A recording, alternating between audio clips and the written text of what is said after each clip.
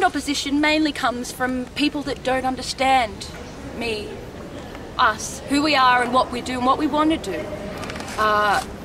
I think that, you know, a lot of people fear what they don't understand, and that's certainly what I get from a lot of other undergraduates at the campus. Personally, I don't understand it. We're all here, we're all doing what we want to do, and we're just trying to get a better lives for ourselves than what we would have had at the bottom of the ocean.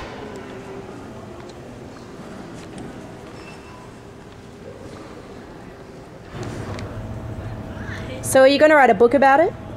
Well, I hope one day to do a thesis when I'm Grand Vizier. And then who knows, I might find the lamp.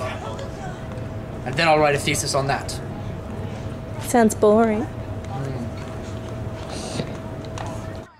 Alright, get some footage of me turning into a giant snake. We'll see how snake-like I can be. No, you're doing it in front of people who are just standing there. I'm still working on it. Still working on it. It's not coming off at the moment, but it will. Halloween? Please tell me it's for Halloween. See, that's the kind of bad press we get. Everyone assumes it's a Halloween act. Nobody seems to be able to accept that I'm a genuine evil villain. Oh no, I can accept that. Just please tell me the costume's for Halloween. Talk to the snake star! So currently I'm doing a course called Undergraduate Studies of Animal Sidekicks. I'm training a parrot called Iago. It's coming up pretty well, actually. I'll make sure he disappears later. LATF rage dog. Look really unimpressed with us. Looking pissed off. Would you like to turn me into a prawn, darling? Can you just be like, what the fuck is that? It won't cost much. Just your What are those voice. fuckwits doing? What are those fuckwits doing? There's Christians What? here. LATFH!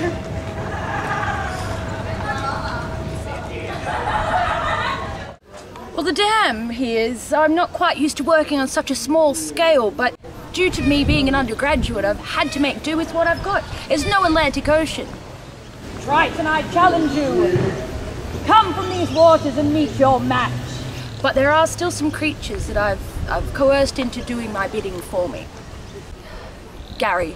I did have Gary, the goose, and he's now gone, but I still have an assortment of ducks and water birds. And I do hear that there are eels in there that we're catching up with for a coffee later. You poor unfortunate soul. I don't really know what else to do. Well, look, I mean, everybody has every right to study at the university. They're in my animal studies class. They're training a parrot as well. I think it's a really good step forward in relations between evil supervillains and, you know, your lay people, the common folk. I think it's very important that we have this degree, and I'm really proud of the University of Newcastle for offering it. I think it's an excellent step forward. Excellent step forward. People need to learn somewhere how to be able to cast spells effectively. I mean, they talk up venues like Hogwarts, but last time I checked, you can't even attend that place. It's in the United Kingdom. It's good for Australia to be finally offering something, and I think it demonstrates a remarkable tolerance and acceptance of a diversity of people. I think that's really important. I think in a society that is egalitarian, that believes in the fair go like Australia does, I think a Bachelor of Evil is just such an important step forward. I think it'll also help with Aboriginal reconciliation. The tolerance, the acceptance, not the evil, necessarily. I mean, I don't know. I understand witch doctors can be a bit